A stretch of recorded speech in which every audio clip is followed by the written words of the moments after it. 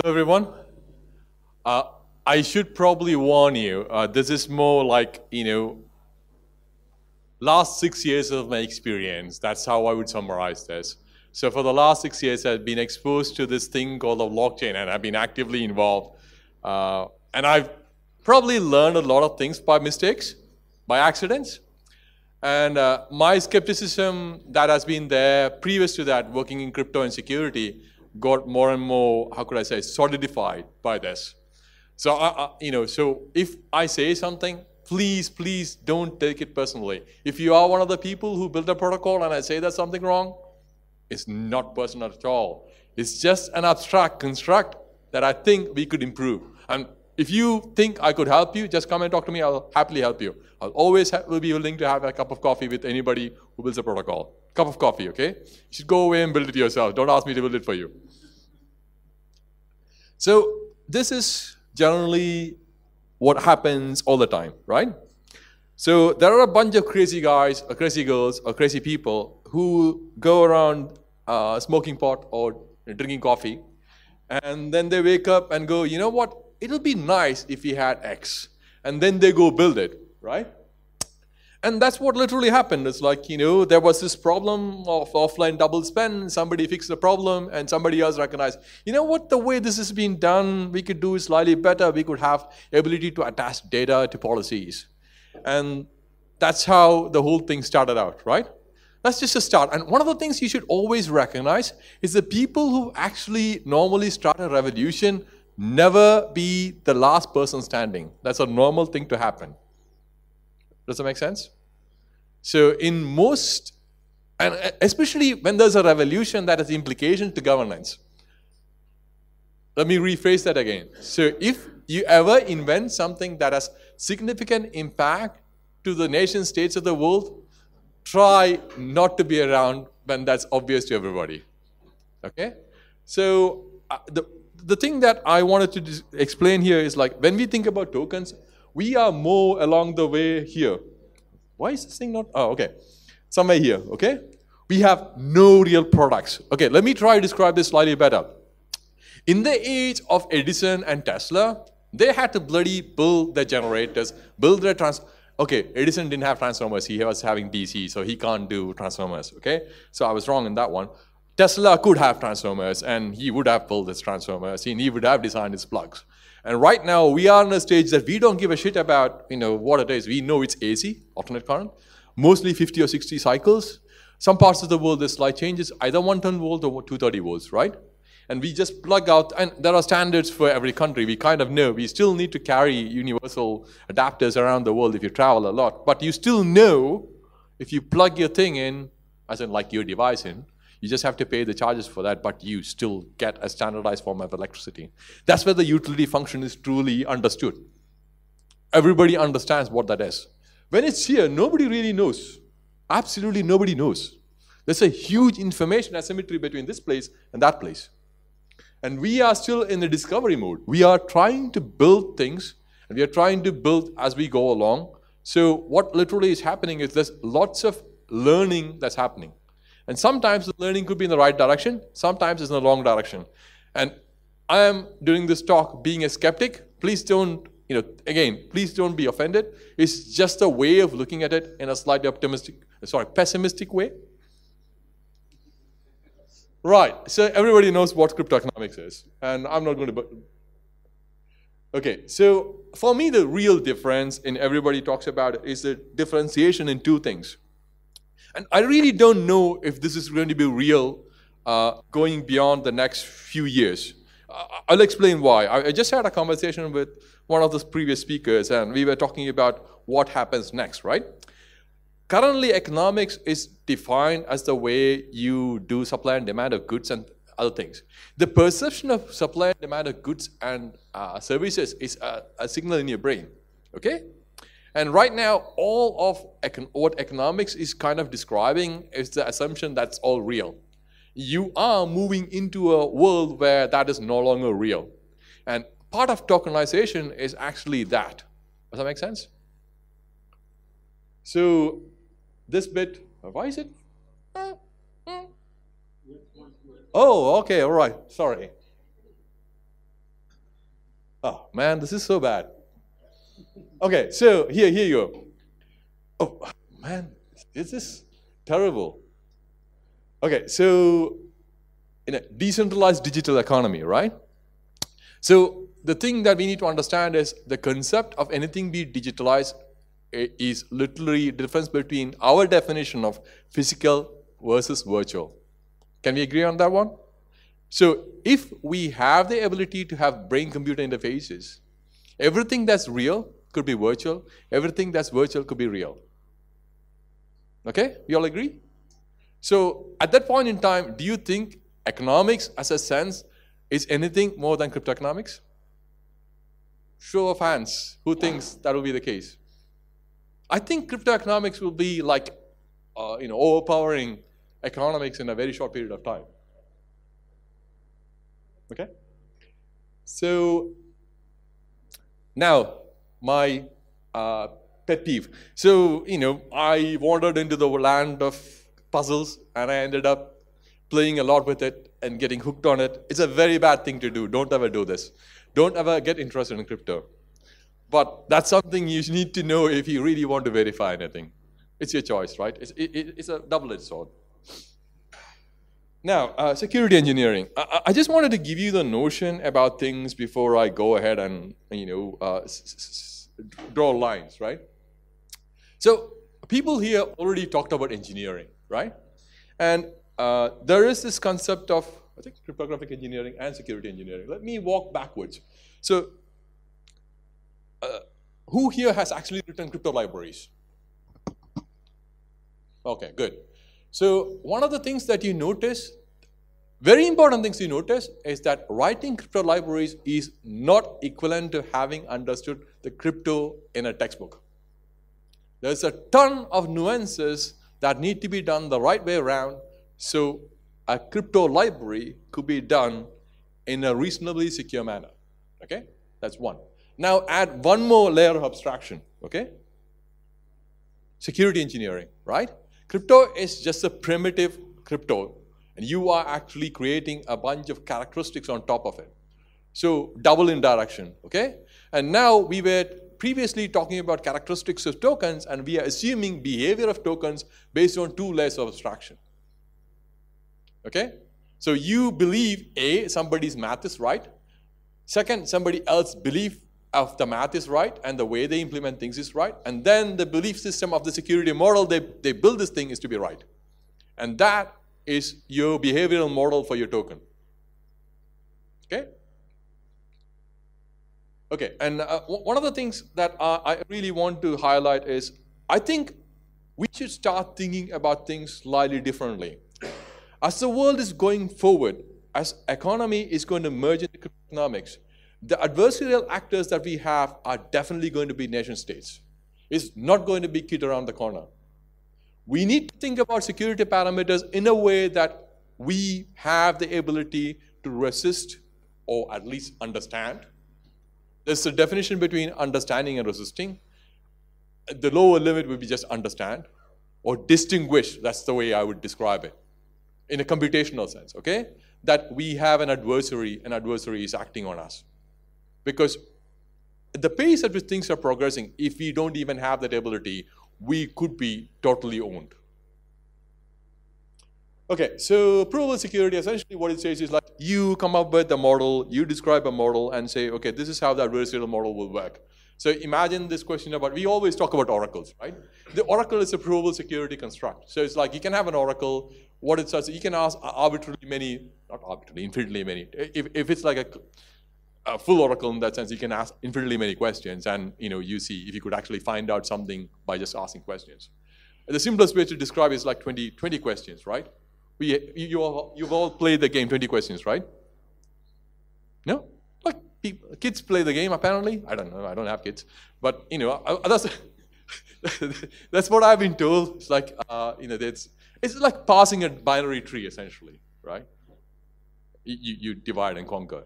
So, the thing I was describing is like, we already had all these constructs, and we have been using this construct to actually do other things. And these constructs have been more formalized and have been made available for people to actually create tighter boundaries for people to build protocols on. A lot of the protocols that we have some of this characteristic. At the same time, I should warn you, not everybody agrees with it. Does anybody recognize Alfred Meneses? Okay, no. Okay. Oh, you do. Okay. So he is one of the people who actually did a lot of the initial work on ellipticals. Both Koblitz and Alfred Meneses are the two people who did the largest amount of crypto work on ellipticals. And they, have this disagreement over this. So even though I'm kind of saying that it is possible to have some sense of a notion of, what do I call, rigor, there are people who are real fathers of the field who have questions about it. So, take it with a pinch of salt. I don't know. But we need to have better mechanisms. That's what I'm saying. I'm just offering you mechanisms that exist. And I'm going to walk you through examples of what happened previously. Yeah, the reason I wanted to just, give you the notion of complexity classes is like, a lot of our notions of security are based on notions of complexity classes and membership to those complexity classes. But unfortunately, there are very few mechanisms to validate it beyond, like, loose sense, a mathematical sense of doing stuff, right? Okay, fine. I already mentioned it. Okay, so just to give you an idea of like what a nation-state adversarial actor will look like, I'm sure everybody will recognize at least one or two of them. And you've already seen how they act. Not in a crypto sense, though. If you look at, like, I don't know, give me an example. The Democratic, during the elections, what happened to Democrats, right? So that's an adversarial action by a nation state, right? And you can actually see the implications of such things happening. You can always think such a thing could happen to any crypto system. If there was an economic incentive or a political incentive, there's a real big problem we have when we actually design protocols. We normally always assume A, all actors are logical, B, all incentives are economic. We have another domain that's being described here. It's a political domain. And you can have actors that act with, it's a totally orthogonal dimension in that sense, and you have no control over that game that's happening there. Okay, I'm just giving you a notion of what can happen, right? Okay, now I'm going to walk towards tokens, and I'm just going to give you the notion of what really tokens have been around and how it has evolved in time, right? Everybody recognize those things? You recognize those things. And in a way, when you talk about this, classification of tokens, and sometimes you talk about, these tokens, they already existed. Some of the tokens, like, they already existed, but they were not ERC20, and the way they were used were very different, okay? So you have access tokens. Kerberos version 5 actually has an access token in that sense. The ticket granting server will give you a ticket that gives you access to a service with actually, the bound. So in your Windows directory, anybody who actually understands a thing called Windows, there's such a thing. You actually have tokens in your machine. Okay, your context actually has a token, right? So there exist all these things. We haven't applied crypto economics onto Active Directories and Maxwell services yet, but it is very possible that someday that might happen. I don't know. God forbid.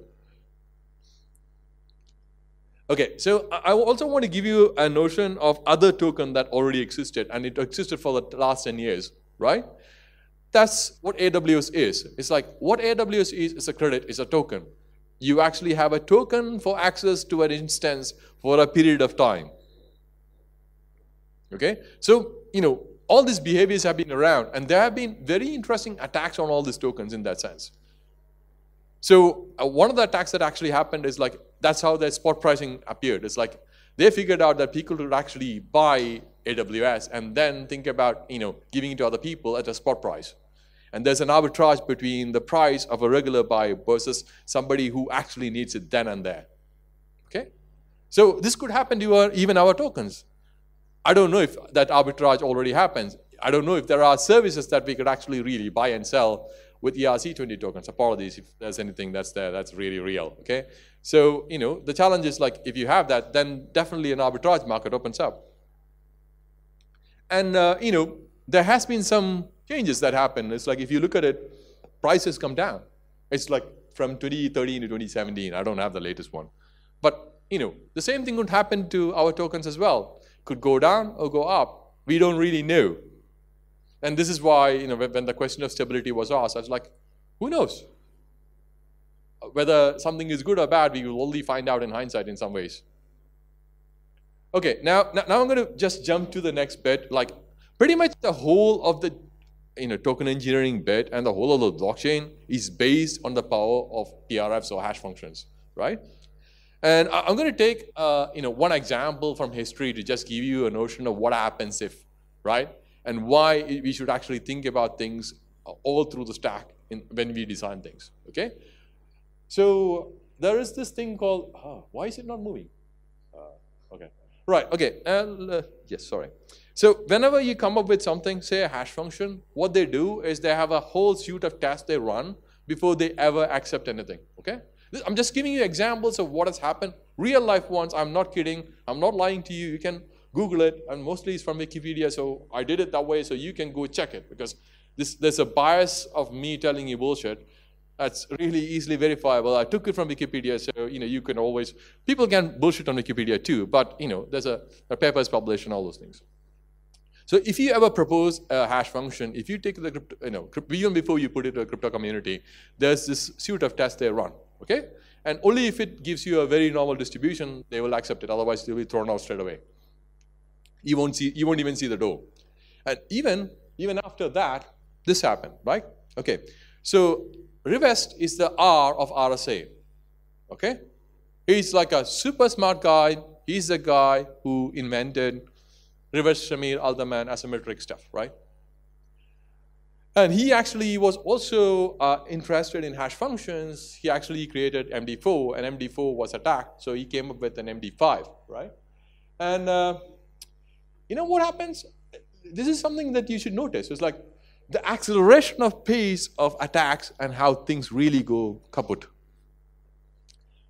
There was like a limited pseudo collisions in '93, and then there was like a compression function kind of compromised, and then somebody did the brute force, and by the time the brute force was there, somebody revealed the fact. This is a very interesting twist. They revealed the fact that they've totally broken it. And you need to understand, this is very interesting in the concept of cryptoeconomics in a global sense. Imagine you have an information advantage of being able to break a cryptanalytic break of a hash function. Okay? Somebody was talking about finality before. Imagine you have a superpower now, right? You have the ability to find as many collisions the way you want. They were talking about Chinese having computational power. If Chinese had the ability to cryptanalyze hash functions, imagine the state of affairs. Thankfully, QCs, quantum computers, don't actually give that much of a brute force thing. You just get a square root 10. So you still, if it's a 256-bit, you get 2 to the power 128 strength in that sense. But that's not the real strength. Look at MD5. MD5 is pretty big, but the attack was so fast that we actually had a lot of problems. If people remember here, there was GitHub submissions that were having collisions. There were certificates that were having collisions. So once a hash function is broken, you will have a lot more trouble. And one of the things I would say to everybody is like, when you make assumptions, have a backup plan. Okay, what happens if? And one of the biggest problems with hash function is you would lose your ability to create Merkle trees straight away. Am I making sense to you? You can't go back and you can't say, okay, this is a well-stated state, because you totally lost it. Unless you have multiple hash functions running with along your crypto. 5 minutes. Okay, I need to do faster. Okay. All right. So I'm going to just talk about a few things and stop it. So currently speaking, we have like a bunch of things. I nicked it from Western. Okay. Okay. There. He's there. So you can pick one of them. I was just thinking about curve burning, and I was just about to give you an example of one of them. Everybody knows curve burning. There's nobody in this room probably who doesn't know this. So what I'm saying is the following, right? So you can have curves that are orthogonal. You can have games between the two curves. Let me create this. Yesterday I met somebody who was actually having this app which allows you to sell your time for things. I took Trent as an example. He has expertise in more things. So what I said is like, imagine there's a bonding curve for Trent's time for computation in blockchain. There's one other curve for Trent's time in VLSI design, another curve for Trent's time in AI, right?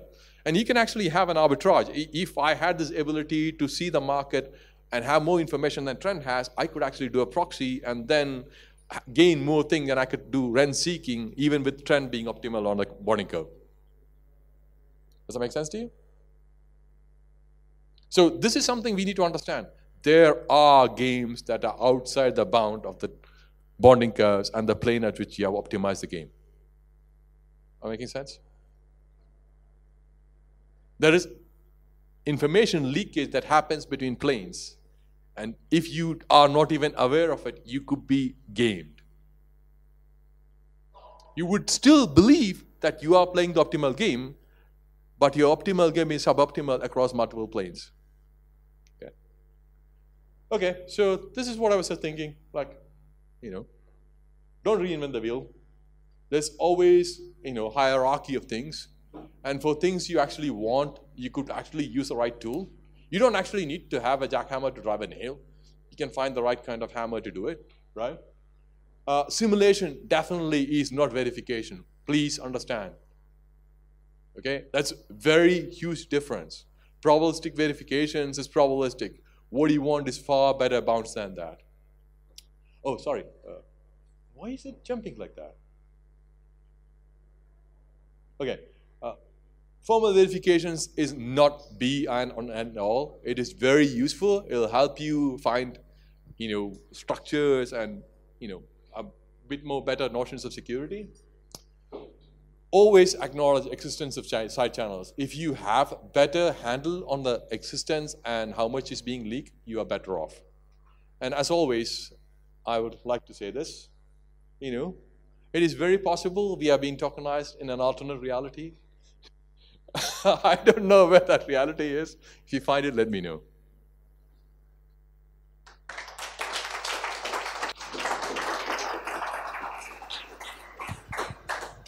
Thanks. I'm assuming there will be some questions, so any takers?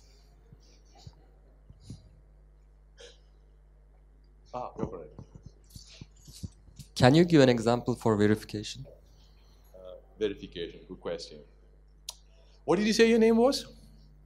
Volkan. Okay, I can do a verification by reading here. So essentially, it could be like interactive verification or non-interactive verification. But it's like it's a forward commitment and a reveal in a loose sense of speaking. So you make a claim, that's a forward commit, and then you do a reveal, and the reveal actually translates to whatever you committed. That's essentially what it is.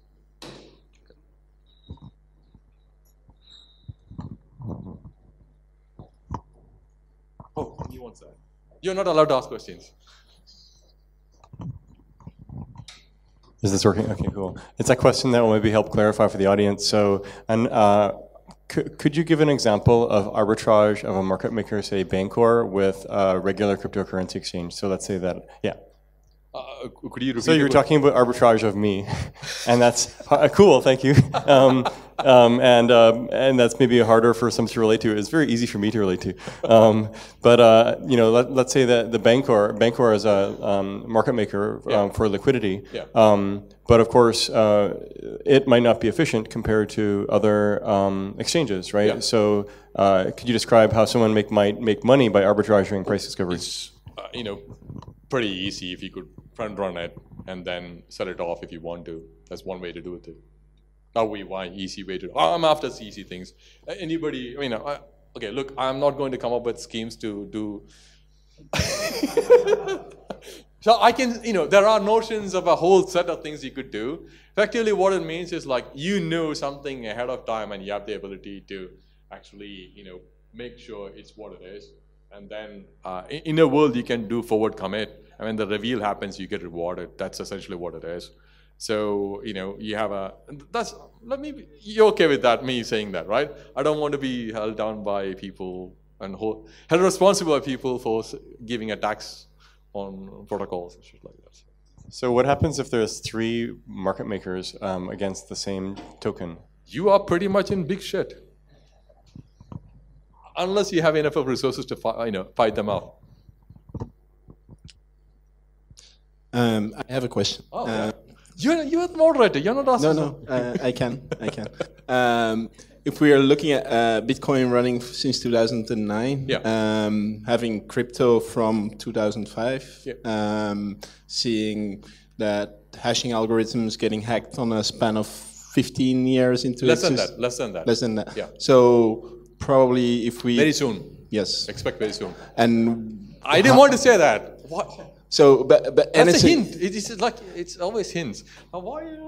Yeah. Don't, so do you have any? Mystery has to be left. If you say everything, there's no mystery. Why do you write a book? So, what's your suggestion for upgradability of crypto in immutable long? So the thing you have to do, I was kind of alluding to that. You need to have multiple hash functions that overlap in security margins across it. So when actually one goes off, you still have one. So you can go back on that. So, if I had a choice on the seat where this decision was made, I will take two at least, right? There are a lot of trade-offs. He will probably say the same. Like he would have a lot of hair for hash function debates. So I didn't lose a lot of hair because I stand up and say what I think and then ignore the rest. So my job essentially, the way I see it, is call out the truth, be the Socratic pondering in the room, get the other people thinking. If they ask me questions, I will answer. If they don't, then I think, you can't fix the world. You can ask the question. You can take the hose to the water. The drinking part is up to the hose. So pretty much you can tell them, look, you need to have a mechanism by which you have at least two overlapping hash functions in place. But I don't think that will solve the problem.